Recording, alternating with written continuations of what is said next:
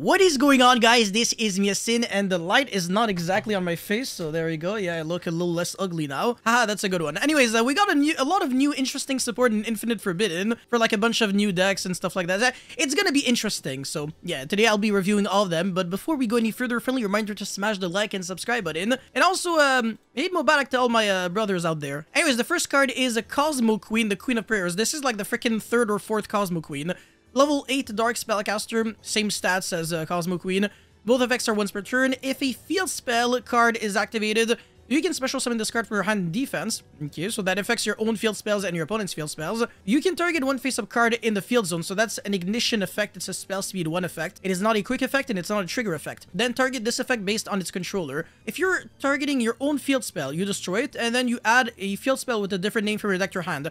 That is Ancient Fairy Dragon. If you're targeting your opponent's field spell, you are negating that field spell's effect, and then you are adding a field spell from your deck to your hand. That is not too bad. I don't dislike this card. It's definitely not bad. You special summon it, and then you either negate something, and then search your own field spell, which gets your stuff going.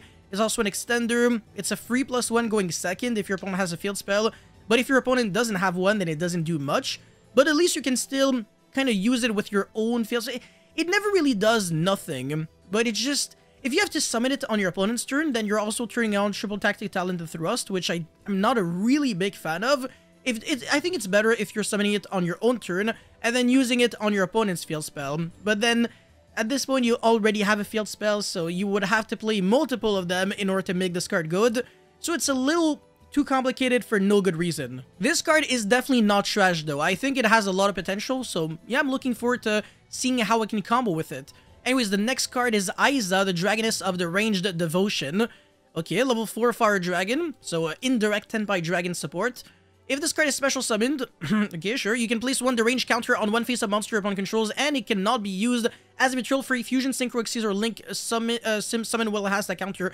I don't know if this is something that lingers, or it's a continuous effect, like, while this monster is on the field, and your opponent has a monster with a deranged counter, he can't do that.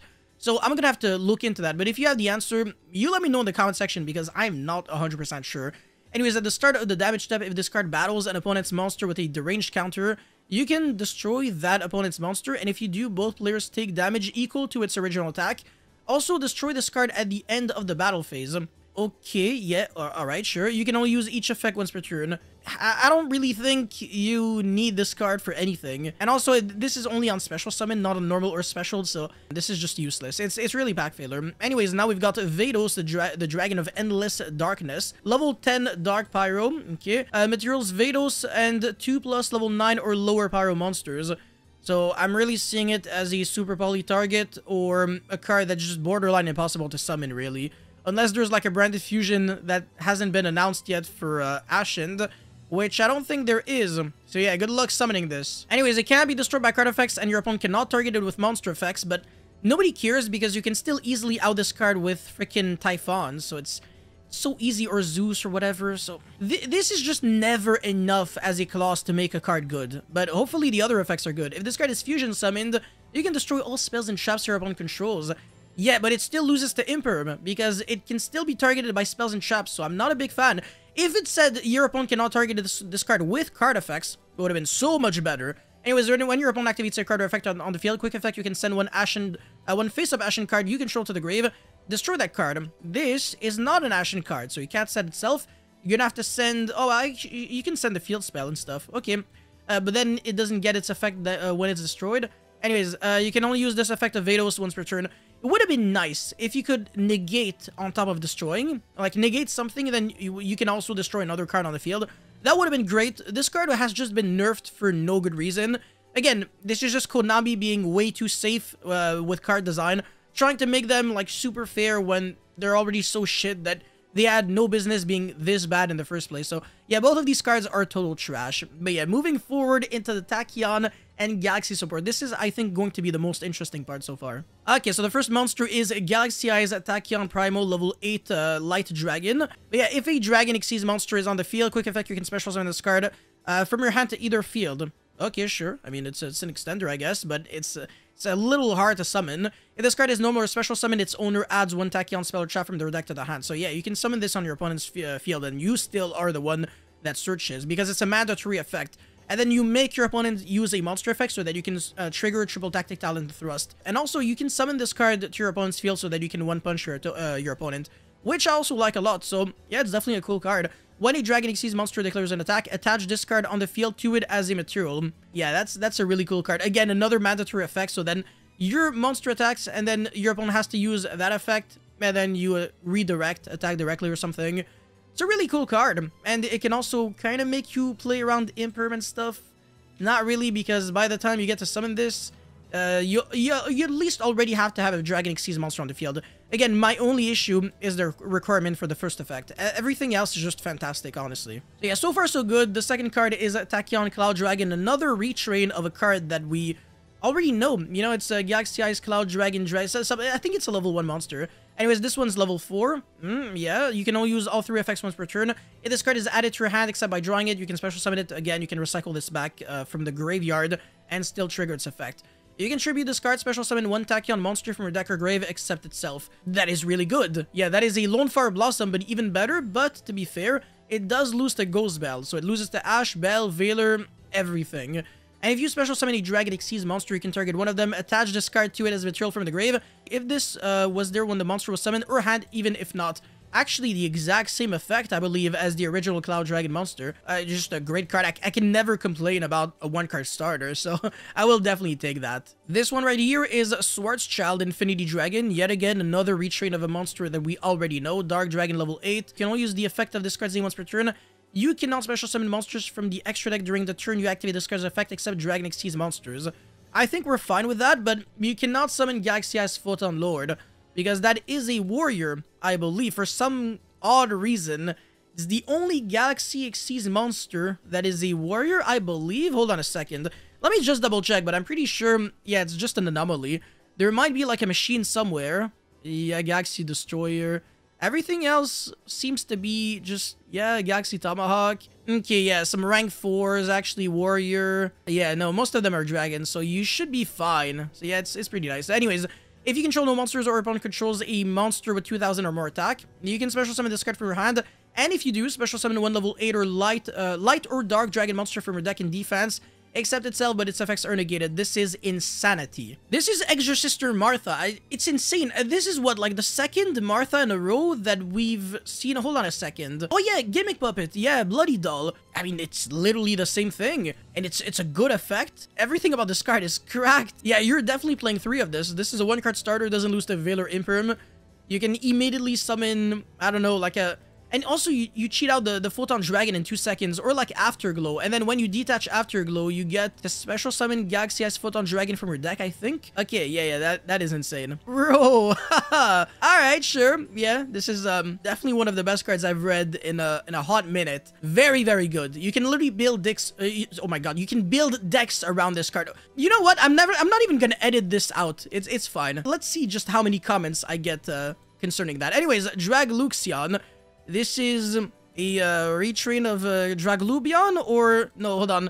It might be the first one. Dragavion, Dragluon. Yeah, not Draglubion. Yeah, because that one's light. Yeah, okay, and they look similar. Okay, rank 8, blah blah blah. I don't care. You can only use both effects once per turn. If this card is special summoned from the extra deck, big troll.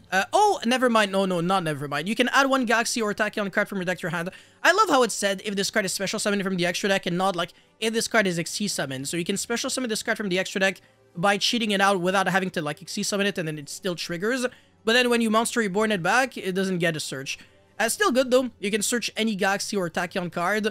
And again, this is a 1-card combo into that using Afterglow. And then you get to also search and special summon. Holy. You can detach 2 materials from this card. Special summon 1 rank 8 Dragon Xyz monster with 3000 attack from your extra deck by using this card you control as material. Then you can attach 1 Galaxy monster from your extra deck to it as an additional material, okay? This is treated as an Xyz summon. Transfer this. Holy shit, okay. These 2 cards are just like enough to make the Galaxy deck so much better. Hold on, this is not an Infinite Forbidden. This is in Duelist pack. Yeah, my bad. For everyone who wanted to play Galaxy at Nats, it's not gonna happen. Oh, but yeah, okay. The name of the other dude was Kaido. Yeah, I just realized. Thank you, Sachimo. Yeah, there you go. Shoutouts to you. Anyways, cool card. Super broken. 9 out of 10 or 9.5. And this card is like a 10 for me. It's a starter. Okay, now we've got Tachyon, Spiral of Destruction. Quickly spell, activate one of these effects, but you can only use each effect of this card once per turn. If you control a Galaxy Xyz monster, destroy all face-up cards your opponent controls whose effects are negated. Way too complicated for no good reason. This reminds me of the Iris Sword Soul. That card's ass cheeks. Target one Tachyon card in your grave except itself, add it to your hand. This is ass. Or target one Dragon Number monster in your grave, special summon it in defense. So, all three effects are mediocre. The reason why this card is still like probably a decent one of is just because it gives you 3 different options. That's really it. That's the only way I see it. There are not a lot of Tachyon cards in Yu-Gi-Oh! Like whatsoever. I think even the monsters are not Tachyons. You see Schwarzschild Infinity something. And then, okay, this is a Tachyon monster, this is a Tachyon monster, alright. Yeah, but this one's like an extender, it's not a starter. This one's like a kind of like a starter, but not really in a way. This should have been like a Tachyon or Galaxy monster. Oh my god, imagine! Oh, yo, would have been so nice. Anyways, the final card, no! Lord of the Tachyon Galaxy, normal trap. You can only activate one card with this card's name once per turn. If you control a Galaxy-Eyes Tachyon Dragon monster, you can activate this card from your hand.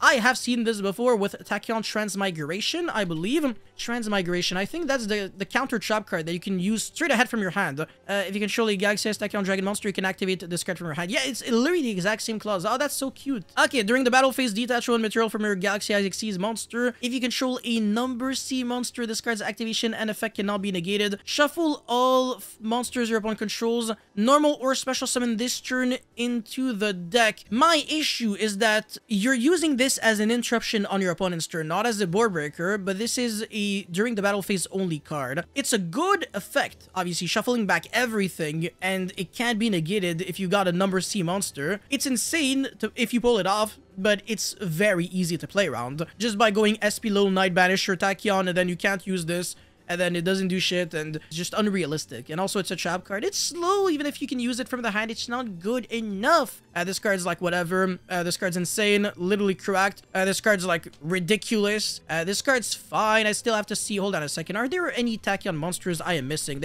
I have to be, right? Hold on a second. Special summon one Tachyon monster from your deck or grave. Bro, I swear to God. Right now, this is the only monster. This is literally the only other Tachyon monster that this card can summon. Oh yeah, you know what? Yeah, you summon this and then you add a Tachyon spell or trap from the deck to the hand. Not a lot of search targets. All of them are like really bad. It's only trap cards.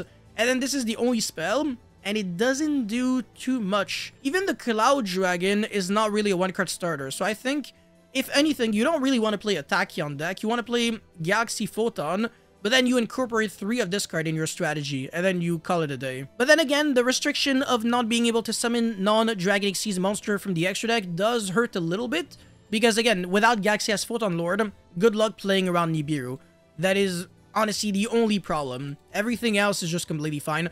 I don't think there's another Dragon Xyz monster that can negate monster effects that would allow you to beat Nibiru. Probably not, especially among the rank 8 monsters. Yeah, they're all like board breakers, right? It's not like super toolboxy, so that's another problem. And yeah, also no access to Zombie Vampire. Not that it really matters. You can still play the Horus engine in Galaxy Photon, no problem. I think that should be doable. No Coach King Giant Trainer. No Fellground, but nobody cares about that one. No Dingirsu. Yeah, it's not like the end of the world. It should be fine. But again, you play into Nibiru. That's literally the only drawback. Otherwise, it would have been like an infinite out of 10. If it wasn't for that, holy crap. Every single freaking deck would be playing 3 copies of this. And like another level 8 or light or dark dragon monster. And it's also generic. It doesn't have to be a Galaxy monster. But I think Afterglow is the best target for this. It just has to be. And then, obviously, like, this can search any Galaxy or Tachyon card from your deck to your hand.